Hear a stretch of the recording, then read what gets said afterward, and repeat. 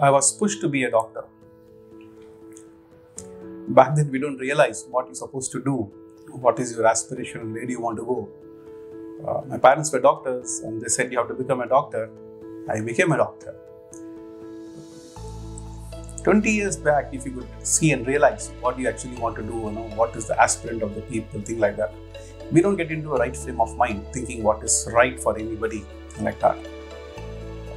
And 4 years after my MBBS, I realized that this is totally not where I belong to. Sitting in one place, seeing the patients every day, things like that. Probably it is a good thing to do for a community, but I was not made for that. So go back and see what I was good for. I did my MBA, I did my graduation. And then it started. Let me share a perspective of a mother before the professional side. Couple of months ago, before we built or before even thought about whatever we have built today, there was a situation where my 11-year-old kid was running really high temperature and for consecutive 3 days, and we didn't know what treatment to begin with, in fact. The reason being very silly, if I could recall it today. The pediatrician suspected it to be dengue, but he asked for the platelet count. I mean, you could ask me what is the big deal about it, just go and get the diagnosis done and it can be sorted. But it was not as simple as that. I was literally running around just to ensure I get the results. Anyone who can give me the results in at least 3 hours.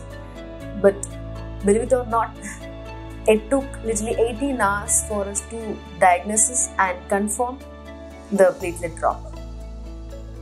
Getting into post-graduation was a big decision. I had to do my MBA and getting it forward. What actually made me think in that lines, when you could see, there were so many problems in healthcare.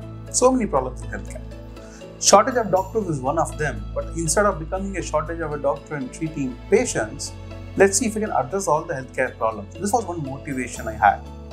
For that, what you do, you have to do a post-graduation MBA, which I did that. I worked at Apollo hospitals, I worked at a global hospital, I had been serving bigger positions, I have done good amount of work, I did a lot of impact. In that journey, I realized diagnostic, which is laboratory industry, is one such area where a lot of attention was required. I started exploring that option, and the more I got into it, the more I involved myself and started improving, the more and more problems were coming. And then I served 12 years in the laboratory industry, helping serving the industry and things like that. This gave me a better satisfaction than becoming a doctor and seeing every patient one by one. If you see, laboratory industry is one such unique area where there's so many problems are there. It's very primitive compared to other hospitals or pharma industry or whatever industries, separate industries you have. And I have worked in every scale of laboratory industry. I have worked with the government hospitals, I have worked with trust hospitals, I have worked with corporate hospitals, worked with different scales, different countries, different geography.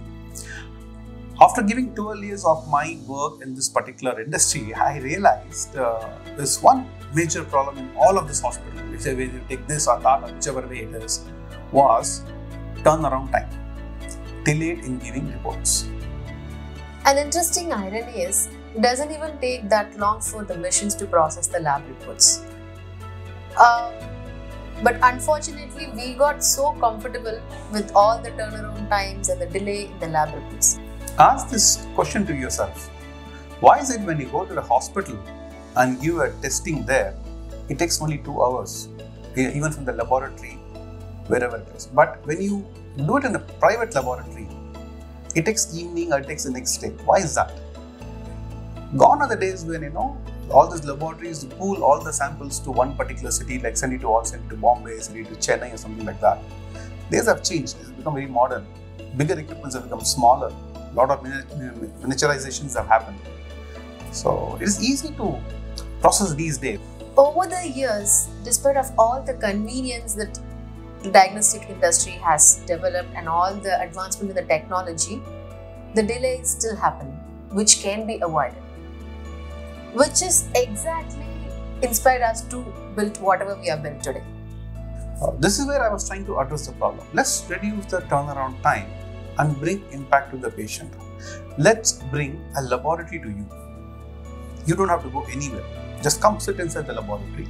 Every equipments are there. There's a small chair, you can sit down, called phlebotomy chair, draw your blood. 90 minutes, we can give the report. When this is possible, why can't we do so?